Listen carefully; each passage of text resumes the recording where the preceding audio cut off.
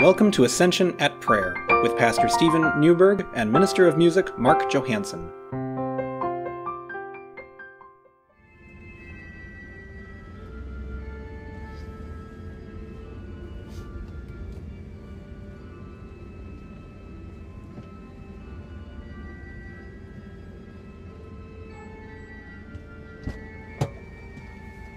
What's up, Steve? How's it going, man? Good, how are you? Good. Good. You a cup of coffee?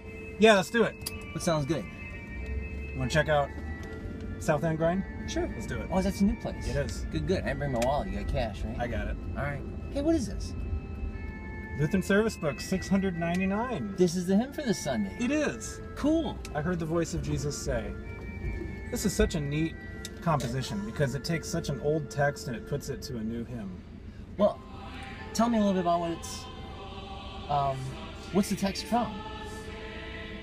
Horatius Bonar. In case you were wondering, it's old. Well, it's also the verse for this week, right? It Come is. unto me, all Right, you exactly. It's weary, and I shall give you rest, Jesus says. such a famous and well-known scripture text. Yeah. Heck. Oh, you know what? Of course you got a hymnal. You're a I music can always guy, carry right? it in my car. I heard the voice of Jesus say, come unto me and rest. Look, lay down thy weary one, lay down thy head upon my breast. I came to Jesus as I was, so weary, worn, and sad. I found in him a resting place, and he has made me glad. I love it. It is cool. And the second verse is about Jesus is the water of life. Reminds me of our Old Testament lesson for this Sunday. That's return, O weary one. I rescued you from the waterless pit. Okay. It's like life in this world, you know? Right. I mean, there's so much stuff to do.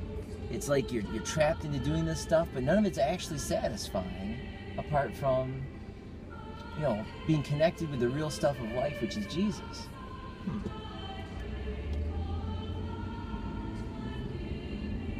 What I love about this music is that it is so fitting to the text. You know, you have an upbeat hymn that's about praise and adoration.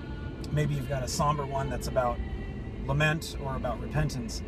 But the flowing melodic line of this, that Amanda Huesberg wrote this hymn tune, and we're listening to Concordia Seward sing it. It's a beautiful setting. I like this. It's so fitting of the text. It's so much about relaxation. I mean, I could listen to this all day. There's so much comfort and peace in the musical flow and phrasing of the way it's written. I love how you point that out, because see, I never get that until you point it out. And then all of a sudden it's like, yeah, oh my gosh, I could relax. This is no wonder you're listening to this in the, you know, middle of a Wednesday. Right. People put on other stuff, they pump up the jam on their way home, they should listen to this instead. No, keep it simple, keep it slow. Yeah, I learned so much from you, Mark. Likewise. Well, I look forward to singing this with you on Sunday. Yeah, likewise. Don't forget to check out our channel, see the other videos we're doing of all the things going on here at the church. Thanks for joining us.